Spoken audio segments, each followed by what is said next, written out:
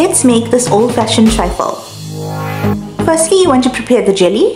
Follow the instructions on the packaging and allow it to set in the fridge for about 2 hours. Once set, you can leave it as is or cut it into cubes like I did. Glide a spoon under and the cubes should come off easily. Next, you want to bring out Sparletta Raspberry flavor. I've poked a few holes on the lid to make it easier for pouring. Next, I'm using a store-bought trifle sponge, which I've cut in half. Place 1/2 of the cake into the trifle bowl. Drizzle over the raspberry cool drink as this will keep the cake moist. This was how my grandmother did it. Pour a layer of vanilla custard, add a layer of canned peaches, and pour over some dessert cream. Add a layer of the jelly. Chop that off with the other half of the cake. Drizzle over more of the raspberry cool drink. Add another layer of custard, add some peaches and jelly, pour over more of the dessert cream, and finally crumble over some flake. Refrigerate for about an hour until chilled and serve.